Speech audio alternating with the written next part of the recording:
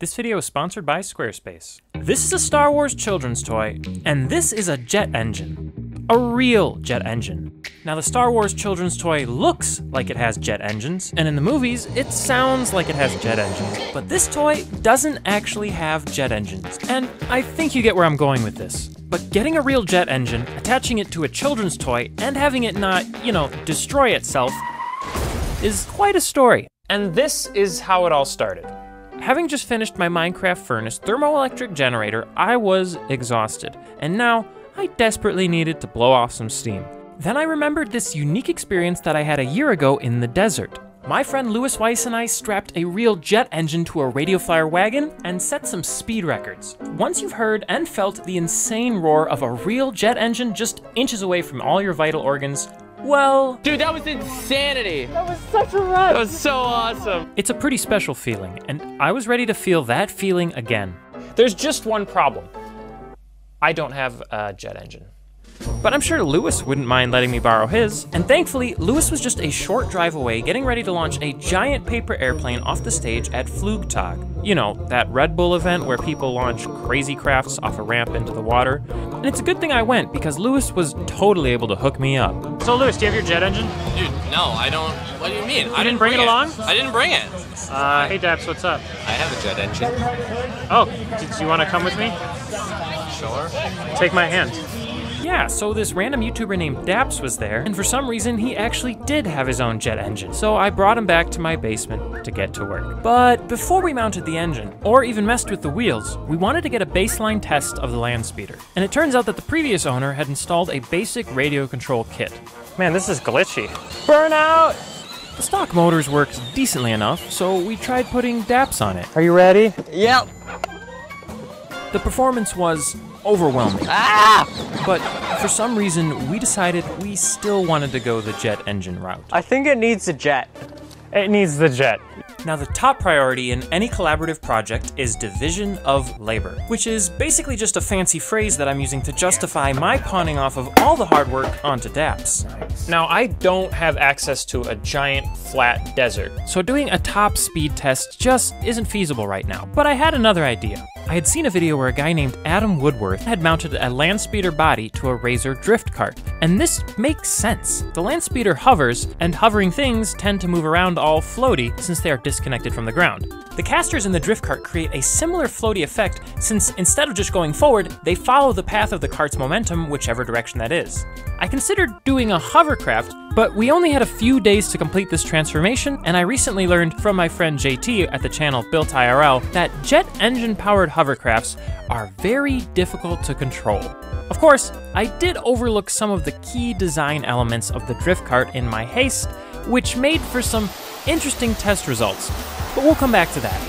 I wanted the land speeder to sit lower to the ground because it just looks cooler. So after removing the wheels, I mounted some casters to reinforced brackets as high up into the underside as possible. For the front, we ended up mounting some Razor scooter wheels to some shafts that were hose clamped to the larger original shafts. We also needed to extend the steering range since it was pretty severely limited, so we cut the limiting pins off. Mounting the jet engine was actually the easy part. All we had to do was cut off the fake one, and then cut an adapter plate on my CNC to mount to the plastic, and then cut some more aluminum L brackets. Ooh, what do you think? We stole the gas tank off my snowblower and stuck it under the seat, and it would have fit perfectly, except that the cap stuck up too high, and we couldn't close the seat cover. I don't know, we're gonna we can just cut out the bottom a bit, or... Okay. At this point, our comfortable and newly canonically accurate land speeder would be ready for its first run at a test site. Can't even tell. But who would be crazy enough to give us a test site? What? Oh, I touched it. Oh my gosh. That is so freaking cool. Dude, I have always wanted to see one of these. Oh, I'm excited, dude. I can't, whatever. My shop is your shop. Whatever the hell you guys need so I can just be a part of this, let me know. The land speeder needed a few finishing touches before we could fire it up. But once we mixed the fuel with the oil and hooked up the electronics, we were finally ready to run into our first big issue. No device connection, which is weird because it's clearly the power is going to the device. Now, I didn't feel like spending all day troubleshooting, so I just decided to pull over and ask for directions. I'm gonna call Matt from Warped Perception. Matt is a turbine expert who does crazy stuff over on his channel, and he was able to give us the highly technical advice necessary to get such a complex system functioning optimally. It should go like battery. Oh, yeah, okay, we were reversed. Thanks to Matt, we could finally fill the tank and start up the turbine. Ignition. Yo. This has got stupid written all over it. Oh, I can hear it! Yo, it actually smells like, you can smell it. There's a flame at the back. Now the thing with a turbojet is, once you think it can't get any louder, it's loud. It does. I'm gonna give it full throttle as a test.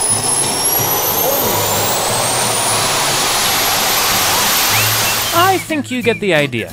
And now that it was running, all we had to do was pick the test pilot. You want to go first? Me? All right. You got a fire extinguisher? I do. So you might want to have it handy in case I start on fire.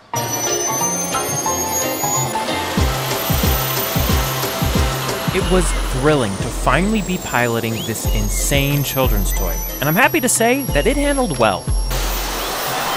It actually handled, like, really well.